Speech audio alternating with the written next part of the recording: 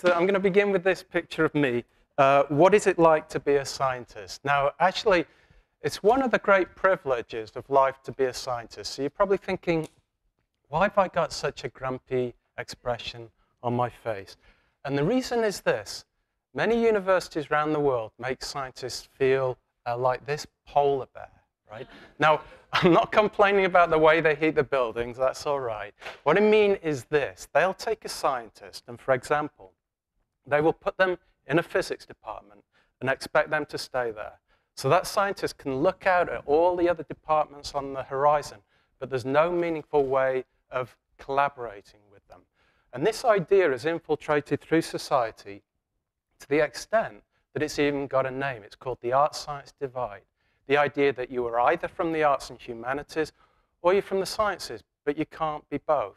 Now, I know from personal experience that that's not true because I have a degree in science, but I also have a degree in art as well.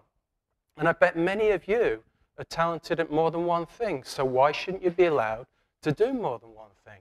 So through my career, I've been sort of really determined to defeat the art-science divide. I remember going on a holiday to Brazil, and there's a town called Manaus. And in Manaus, two huge rivers come together. And as a tourist, you can catch a boat to the very confluence of the rivers, and you can look down. And I remember seeing all of these amazing swirls of water and thinking, this is where all of the cool stuff happens, right where the two rivers come together. Now, the arts and sciences are like two huge rivers, so how do you get them to flow into each other? And of course, the answer is fairly straightforward. You've just got to find a common point of gravity, something that both people from the arts and science find interesting. So that's why in my career, I actually started to get more and more interested in nature's patterns, because surely everybody is interested in nature's patterns. Now take a look at this. This is the dried surface of an old potato. Now, isn't it amazing how something so mundane can look so visually striking? But there's more. Take a look at this. These are the neurons in your brain. So this is the circuit that allows you to think. Now, I don't know about you, but aren't you worried about how close these look? Now, for me, it certainly explains why some days, I feel like I've got an old potato up there. But think about the more general message. What it's saying is that you can take patterns from quite diverse systems in nature, and they look like each other. And the reason why is that many of nature's patterns are built from branches. We just look at a few examples. Rivers have got lots of branches in them. Lightning has got branches in them, right? Branches have got branches in them.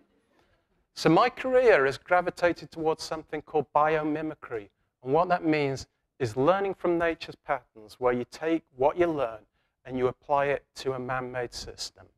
Now that, of course, can be applied through many, many different disciplines. And that's why I've been lucky to arrive at the University of Oregon, because they've given me positions not just in physics, but in psychology and the art department as well.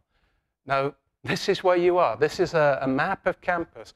And what I want to do is just take you on a few of my sort of collaborative journeys over the last 10 years when I've been here.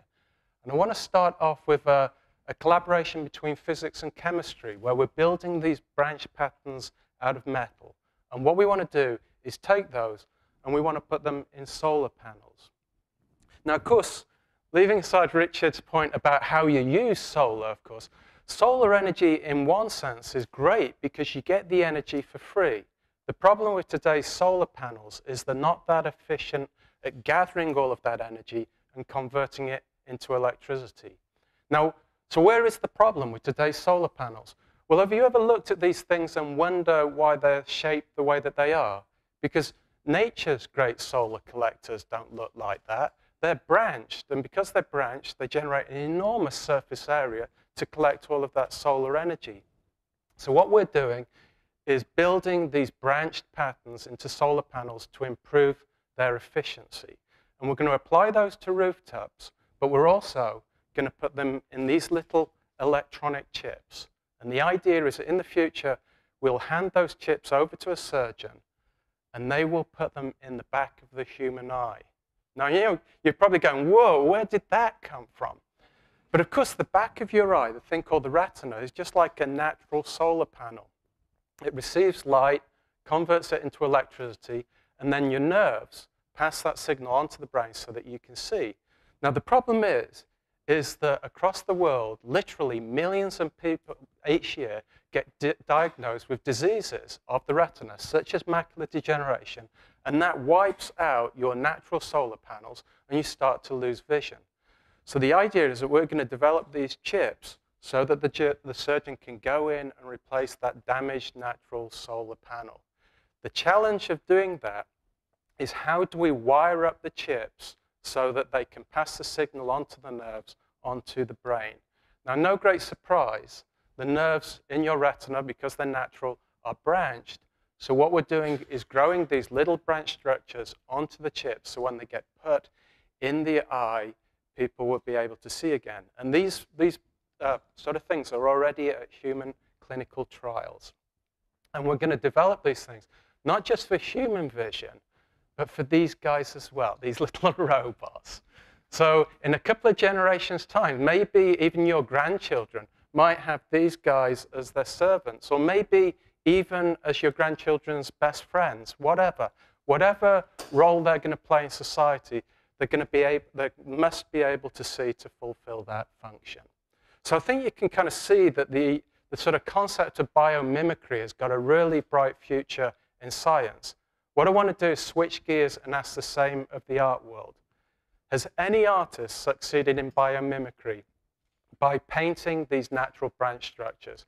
And I want you to consider this guy, a famous American artist painting at his peak in the 1950s, Jackson Pollock. And he had this unusual technique of pouring paint directly on the canvas. Now, you might say that's unusual, but today his paintings are worth more than any other artist. Each of his paintings are valued anywhere up to $600 million. It's quite remarkable.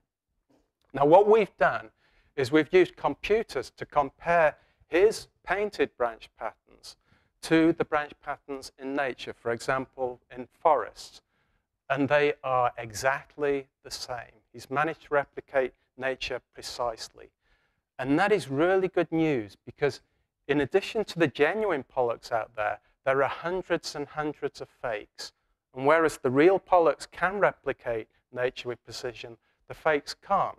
So we're using computers to distinguish the real Pollocks, the masterworks, from the fakes. That saves museums hundreds of millions of dollars, and it also protects the legacy of this great American national treasure. Now, of course, the big question is, what was it about this guy that he could actually replicate these natural patterns so well? And if you look at his style, it must be something to do with his body motions. So in a collaboration with the Human Physiology Department, we've been analyzing the way people move when they paint. And I think this project is a great demonstration of how to defeat the art-science divide. Because on the one hand, our results are telling us something about the art of this great painter, but on the other, it's telling us something about the science of human balance. Now, of course, the multi-million-dollar question is, why are his paintings worth so much? Could it be that people are willing to pay that staggering amount of money because of the way they look? Have they got some sort of magic visual appeal? So to answer that question, I've been collaborating with psychologists, examining how people react when you show them these natural branch patterns. So for example, in this experiment, we'll put an image of the branches on a monitor, and then a little camera underneath will look at where the person's eye and where they've been looking. So that red trajectory is where the person has been looking when they've been looking at a natural pattern. It turns out that your eyes are incredibly efficient at sifting through all the visual information of nature's patterns. But what's more staggering is what's happening to the rest of your body when you're looking at these natural patterns. Your whole physiology changes. In particular, your stress levels plummet by up to 60%, which is an enormous amount. So using techniques such as the MRI facility in the New Lewis Center, we're actually looking at what's happening to people's brains when they're looking at these natural patterns. And it really does appear that your brain is actually fundamentally wired to appreciate natural patterns. Now, the initial studies were sponsored by NASA because they wanted to keep the stress levels of astronauts low. But, you know, what about the rest of us, right? America spends, or I should say wastes, $300 billion a year on stress-related illnesses. So what we want to do in the future is work with artists and architects to figure out how to incorporate these stress-reducing fractals into your everyday environments to keep you stress-free. Now, I made a start the other week. I waited until my wife went out, and then I painted the refrigerator. And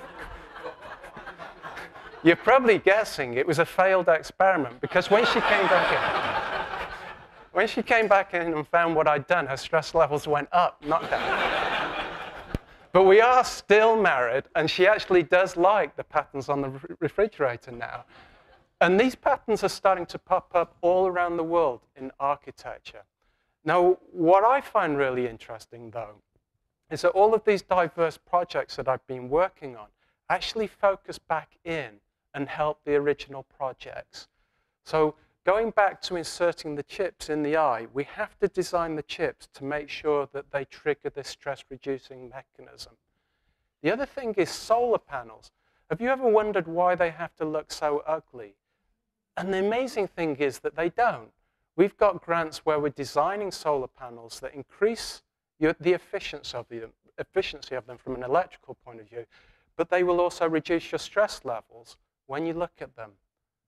So I want to go back to the map, and I want to trace out the physical journeys that we've just been on. So there's my home in the physics department, and these are the various collaborations that I've just been describing to you. And I think you can see where we're going. It's actually, well, I know where you are. You're somewhere over here. But can you see what's going on here? It actually seems to be tracing out a natural branched pattern. So what about this? What if this is what's going on? That when you're out there exploring all of your interests, what if that is fundamentally a natural process and that you're tracing out, therefore, a natural pattern? And what if that process actually looks after you?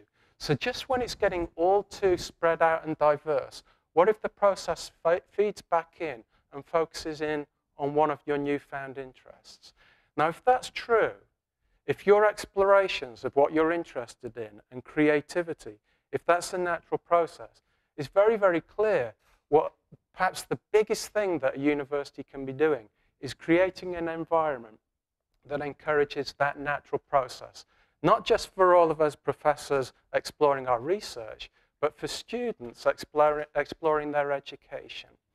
So this university is actually well known for all of its interdisciplinary activities. That's one of the reasons why I came here. But wouldn't it be amazing if one of its future legacies was that it became internationally renowned for actually being the first university to truly defeat the art-science divide? So thank you for staying with me on all of those journeys.